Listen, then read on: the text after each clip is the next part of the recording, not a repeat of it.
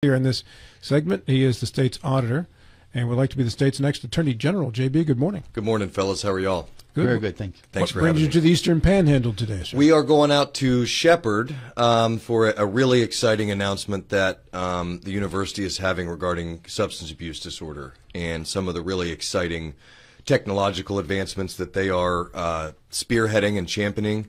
And I couldn't be more excited to join President Hendricks and a bunch of other dignitaries as we sort of showcase how Shepherd is helping to lead the way in what is the fight of our state's life, really. Amen.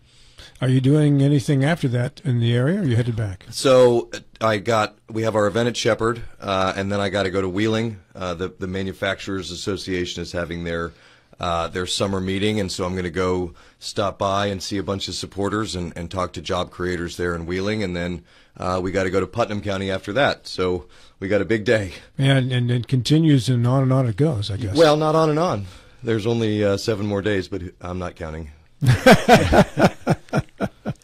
Yeah. So, JB, let's talk about the differences between you and your opponent, Mike Stewart, for this race. How do you differentiate between the two of you? Well, I particularly like to highlight sort of what my experience is and what my perspective brings to the Attorney General's office. So as your listeners know, I've been the auditor for the last 7.5 years, and I've been a public servant sort of my entire life. It was bred into me by my family. We believe that a life is well lived when you make sure that the people that are on either side of you have a hand up and a way better to the middle class, and so we have dedicated ourselves to the people of West Virginia and their success. And so for the last 7.5 years, we've made West Virginia the most transparent state in the entire United States through our West Virginia checkbook program. We have prosecuted more than we've prosecuted exactly 47 people to felony conviction for fraud throughout the state of West Virginia.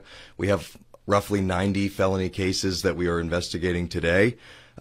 We have completely reorganized the land division in our office to make it simpler and faster and easier for local governments. We have eliminated a lot of the bad property buyers in West Virginia and really empowered our local governments to take control over bad buildings that are dangerous and make our communities less safe so that they can use them for development as opposed to them falling into this cycle of disrepair. We've gotten more than $50 million dedicated by the legislature, thanks to the legislators out here for voting for that, but to tear down bad buildings. And we've, in the span of 18 months, we went from idea to funding to demolition, which is much faster than the government usually works.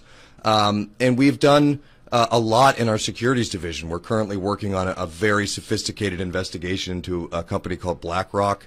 I can't say too much more about that, but the state of Mississippi last month uncovered what was a fairly significant discrepancy in the ways that some of our